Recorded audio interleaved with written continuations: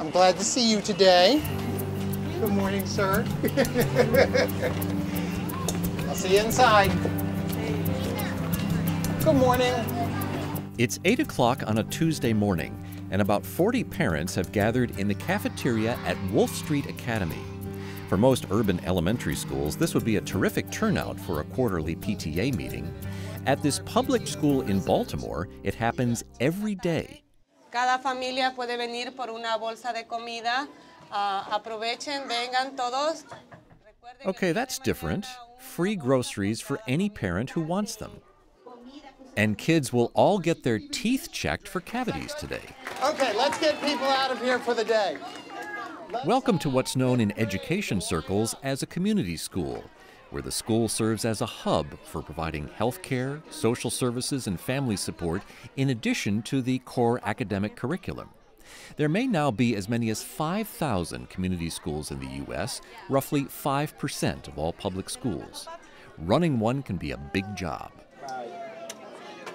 When the possibility was first brought up with me about being a community school, I was the reluctant principal. I hemmed and I hawed and I thought, this is going to be one more thing for me to watch over. I've got a school that's failing. I've got parents who don't bring their kids to school, and now you want me to watch out over all this other stuff. 10 years ago, Wolfe Street Academy ranked 77th among 100 public elementary schools in Baltimore. Almost every child was poor. 65% spoke little or no English when they arrived. Many families had trouble just putting food on the table. The difficulty comes that families who are working 3 jobs aren't making enough, don't have the types of insurance, don't have the access to transportation that they might need in order to provide these basic needs for their family. Giselle Lundy-Ponce is with the American Federation of Teachers, which represents educators in urban school districts like Baltimore. Poverty is not inconsequential to teaching and learning. It's tightly connected to what happens to a child in school. It is no accident that wealthier communities have higher levels of academic achievement. Wolfe Street tries to provide almost everything a child needs in order to be academically successful.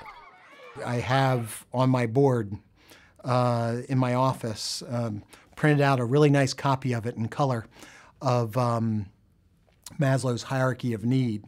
And at the very fundamental level in that pyramid, before you get to academic achievement and self-actualization and all of that, you have shelter and food and love and security. If you don't have those things, you cannot achieve anything else above it. That's how you end up with dental screenings in the cafeteria. Community schools, is basically us attempting to provide the types of supports that affluent families provide for their kids just because of the zip code that the kid is born in. I doubt that there is a legislator in any state in the union that would say, it's not important if my child, if their teeth hurt. Don't worry about it. Go to school, take that test. So how does an elementary school even begin to provide all the services that vulnerable children need? First, they have to find someone like Connie Phelps-Bozek. To look in your mouth. Ms. Phelps-Bozek helps students and families get the services they need to support learning. The role of the community school coordinator is look at the school kind of from a bird's eye view and identify those barriers to learning that might be holding the children at our school back. When Ms. Phelps-Bozek started at Wolfe, one major barrier was the lack of dental care. If you went, say, especially to the younger grades, and just looked in children's mouths, you would see a lot of brown and black teeth. And so it was something that the teachers were noticing a lot, that the children were complaining about dental pain, and they would complain about dental pain over a long period of time. Didn't your teeth hurt? Ms. Phelps-Bozek reached out to the University of Maryland School of Dentistry for help, and together they raised grant money that made it possible for dental students to treat the kids. Ooh, that's awesome. Special education teacher Katrina Kickbush saw the benefits of that partnership.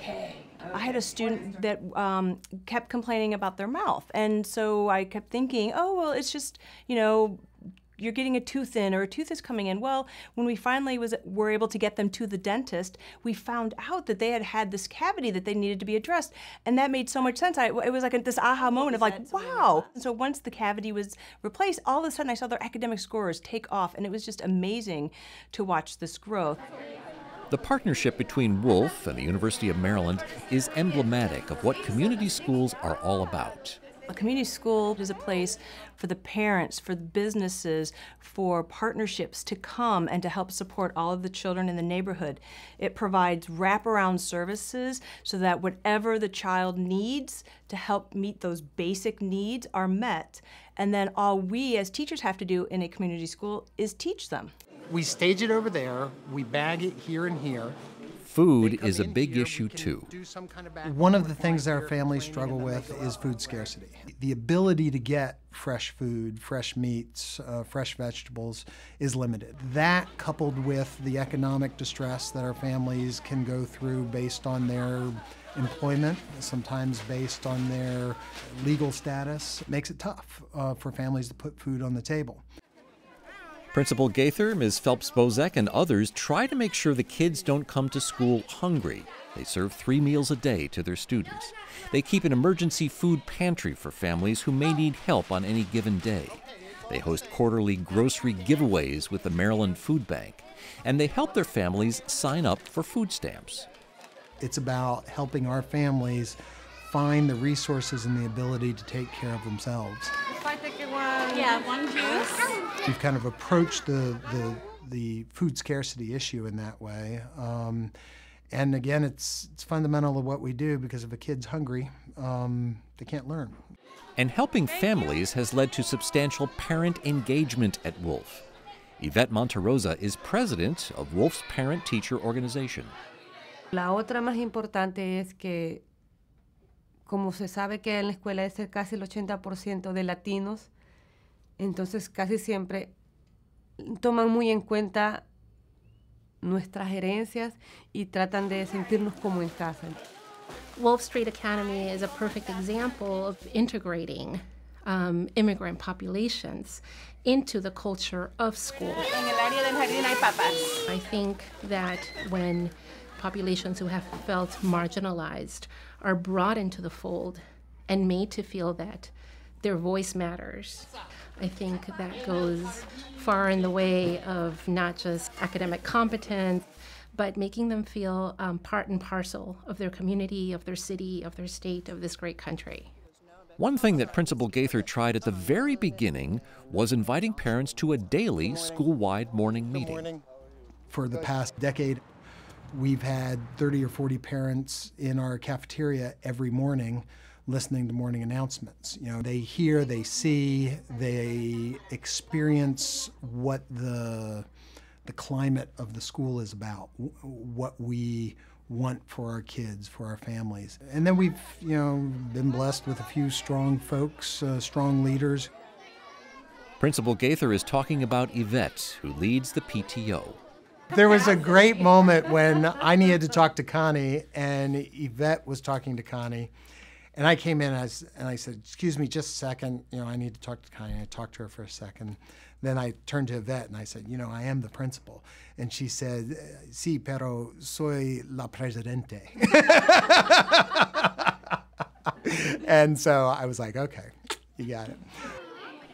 Yvette's involvement in the school extends to the after-school program, another element of the community school strategy.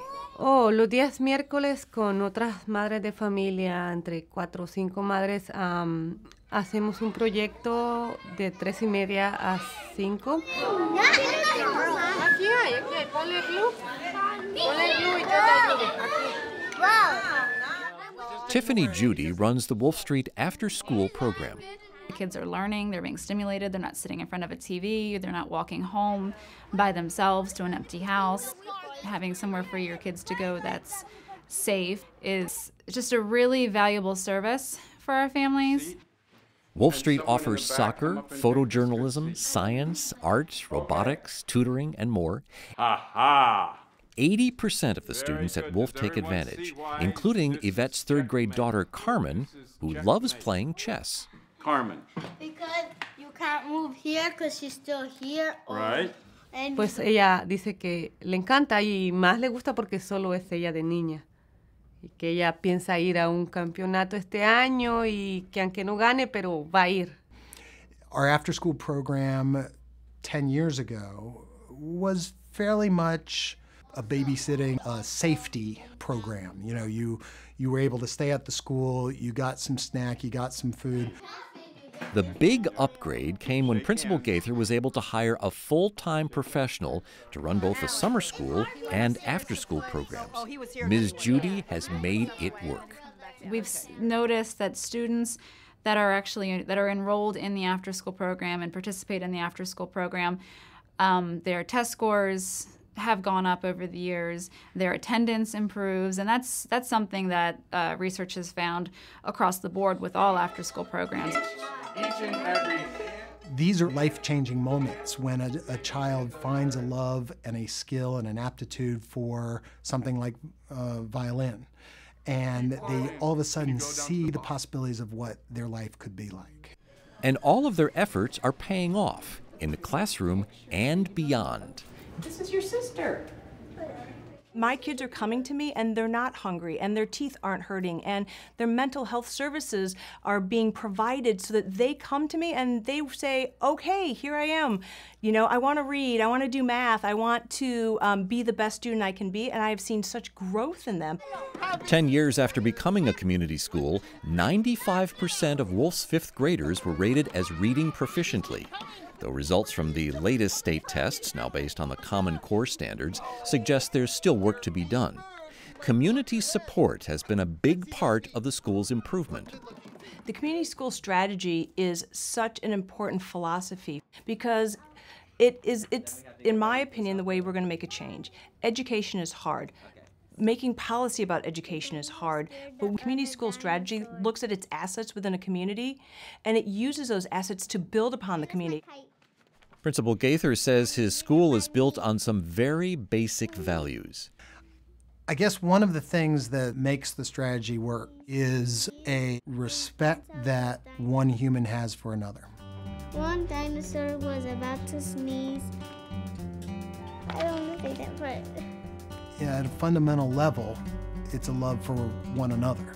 Oh, it goes across the whole page. So it goes, achoo! It's the understanding that you're great how you are, and we want to help you be even more. All right, let's give it a round of applause. Funding for this video project is provided by the American Federation of Teachers.